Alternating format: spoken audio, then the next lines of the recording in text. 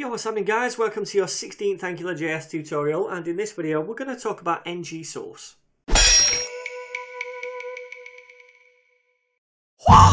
Okay then guys, so I've decided that what I want to do is place a little thumbnail image before each Ninja name right here in the list. Now to do that I'm going to have to go into the data and edit it so that AngularJS knows where to find the image for each Ninja. Now to do that we're going to have to pass in through here a path to each Ninja, right? And you'll see that I've gone ahead and created an image folder right here in the content, and within there I've got 4 images, one for each Ninja. So I'm going to create this property on each Ninja object so that we can pass through the path to that Ninja, okay? So that in the content folder, and then it's image, and then this first one is yoshi.png.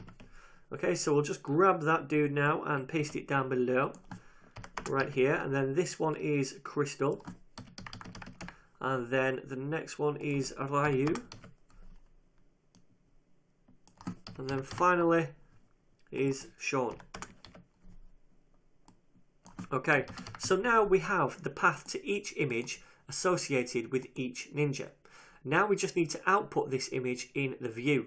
So let's save this and go back to the index, and I want to output it just before the Ninja name, which is that h3, and I'm going to write an image tag, and within the source attribute we want to output this data right here, the path to the image, which is on the thumb property. Okay, so all we need to write is ninja.thumb, okay, because remember, each time we output a Ninja we're using this Ninja object by saying Ninja in Ninjas. Okay, so ninja.thumb needs to be in an expression like that, and then hopefully this should work. But before we save, I just want to add a couple of styles because I've not already done this in the CSS right there. The only thing I want to do is add a margin first of all, which is -12 at the top, and it's going to be 10 pixels on the right and 0, 0 bottom and left. I also want to float this to the left and give it a width of about 50 pixels. Okay, so let's save that and take a look, and there we go guys, there are our thumbnails. Pretty sweet, right? And you might think nothing is actually wrong with this, and you're right, until we go into the console and we see this error right here, failed to load. So we're getting a 404 error when the browser goes out and tries to retrieve this image. Now what the hell is that image? Well, these things right here, this little bit of code, represent these curly braces here. And Ninja Thumb is the name of this property right here that we're trying to inject into the expression.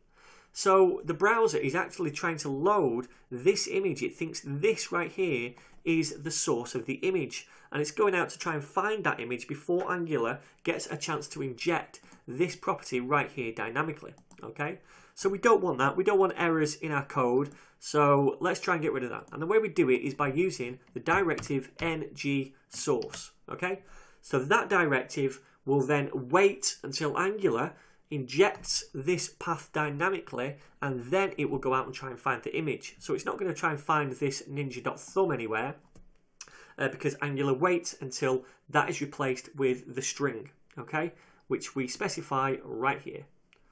So when we save this now and view it in a browser, you'll see that the console no longer throws that error. So that is why we use ng source, guys.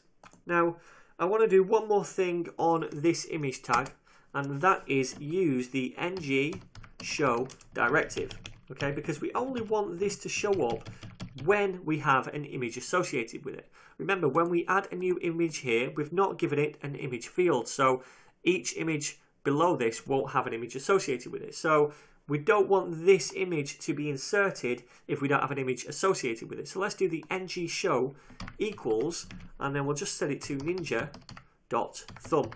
All right. So now what will happen is it will look for this property on the object that we add, and if it's available, if it has that property, then it'll show the image. If it doesn't have that property, this will return as false and it won't show that image. So that will work correctly now. So let's save. Let's just make sure in the console we don't have any errors, which I don't think we will. And then we'll go ahead and add in a new ninja. We'll call it David, which is just an awesome name for a ninja. We'll give it a red belt, and the hourly rate is going to be 10. So we'll add that to the list. We get no errors here whatsoever, and everything still looks okay. All right, so that, my friends, is ng source. If you have any questions whatsoever, feel free to throw a comment down below. Otherwise, guys, don't forget to subscribe, share, and all that jazz, and I'll see you in the very next tutorial.